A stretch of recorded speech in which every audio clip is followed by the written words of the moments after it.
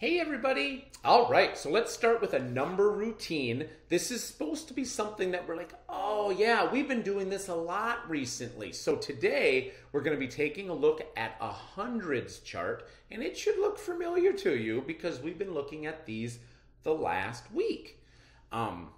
This is a modified hundreds chart. It goes from 1 all the way to 130.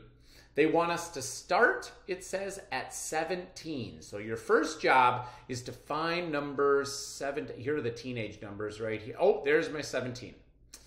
All right. So now it wants us to count by tens.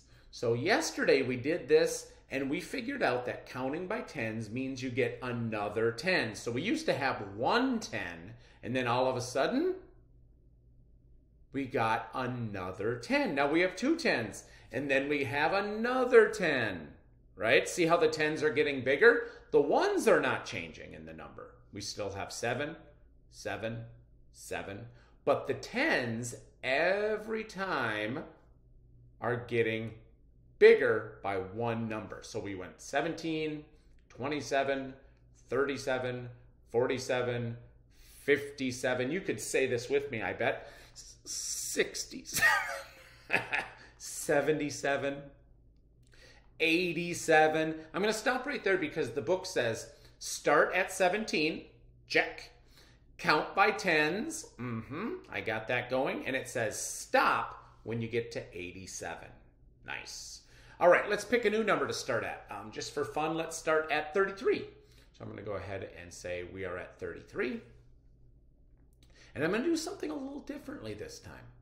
Instead of going down and getting another 10, I'm actually going to go up.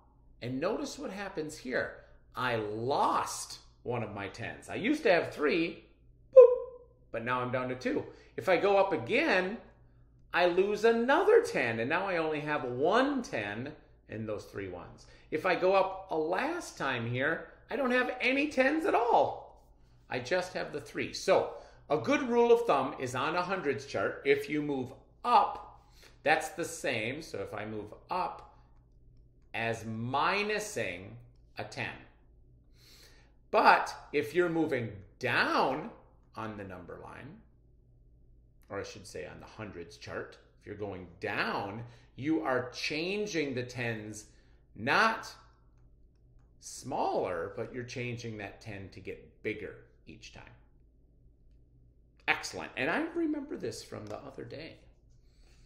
All right, let's talk a little bit about our learning target. So yesterday we talked about how big an inch was. An inch is about 2 of your fingers. We measured medium things like markers and color crayons, great for measuring notebooks. Inches would be perfect for measuring a water bottle. But there are some things in the world that are bigger, right? And if I used inches, I could do it, but I would have so many inches to count. Like if I measured like an elephant, or if I was measuring a big boat, or if I was measuring a football field. So they have other units of measure for medium and large things. So the first one I want to talk about is feet.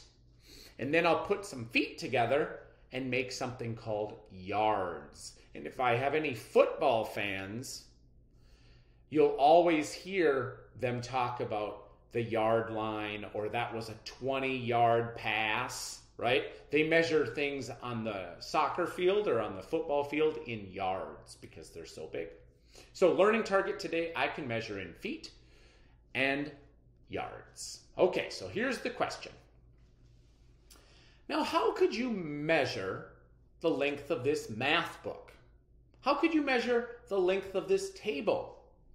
Well, the math book might be perfect for inches. You could just use your inch ruler and go along there. But the table's really big, actually. It's much longer than the math book. So you could use inches, or you could use feet.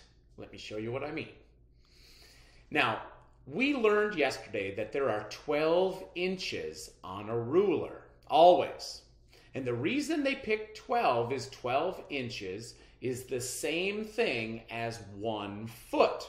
So if you use the little lines on the ruler, you're measuring in inches. If you use the whole ruler, you're measuring in feet. That's 1 foot.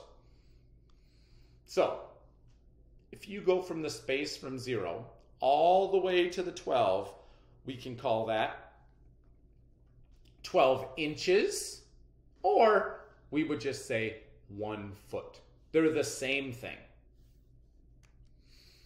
Knowing that, how long is this math book then? Well, if I was measuring in inches, I would say it goes from the 0 all the way to the 12. I would say this is 12 inches. If I didn't want to use inches, I would just say, hey, look, it's the same as 1 whole foot. So this math book is 12 inches or 1 foot. So this would be a fine answer, 12 inches. Or I could say 1 foot. Both are fine. Because if you remember, that whole ruler is 1 foot. It should be from the 0 to the 12, to be perfectly honest. Next. All right. Some things, though, are even bigger than a foot. Oh, by the way, if you want to know how big a foot is, you can always go from your elbow to the top of your fist. That's about 1 foot. If you stretch out your arms all the way from one fingertip on one side all the way to the other fingertip on the other side, that is called 1 yard. It's the same length as your dad's leg. It's the same length as the countertops in your house. It's the same width as the refrigerator. It's about 36 inches. It's the same as 3 feet, and we call it 1 yard. This is a yardstick. So here is 12 inches. That's 1 foot. Here is the second 12 inches. That's 2 feet. And then if you go to that last one, 36 inches is the same as 1 yard. I'll just show you that. I'll prove it to you. Right there. 1 foot, 2 feet, 3 feet. 3 feet is the same as 1 yard. 36 inches is the same as 1 yard. These units can all be used together. You just pick whichever one makes the most sense for what you're measuring. It really depends on the size. You could say this table was 1 meter. You could say this table was 3 feet. Oh, did I say meter? You could say this table was 1 yard. You could say this table was 3 feet. Or you could say this table was 36 inches. They're all the correct answer. There is another tool that maybe you've seen your mom or dad using around the house. It is a measuring tape. It can measure in inches, feet. It probably doesn't measure in yards. That's kind of not used too much, but it's a very good tool. If I was measuring this table, I would probably use a measuring tape rather than the rulers. Okay, so how long is this umbrella, people? You could use yards, feet, or inches. How long is it? 36 inches? 3 feet? 1 meter? 1 yard, I should say. So today, you will be measuring a keyboard. You will be measuring a big shelf. And then you will be thinking about your mom and dad's car. Should you use the ruler to measure mom's car? Do you think you would use a yardstick to measure mom's car? Do you think you would use the measuring tape?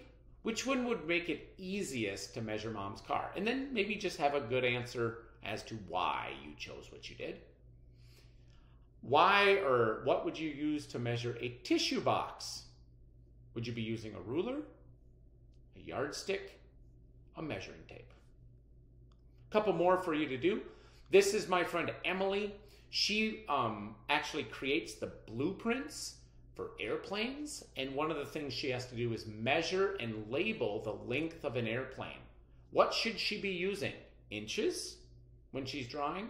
Should she be using feet when she's labeling items? Or should she be using yards when she's labeling the length of an airplane? What would make the most sense and why? Probably more than one correct answer there. And then the last one I think I want you to do today is about Wilma. She's busy with her mom building a tree house. They need to measure each board before cutting it to the correct size. What measuring tool should they use to do that? And then maybe explain your thinking behind that. When you're all done with that, there's a fun math game for you on the next slide. Thanks, everybody. See you soon.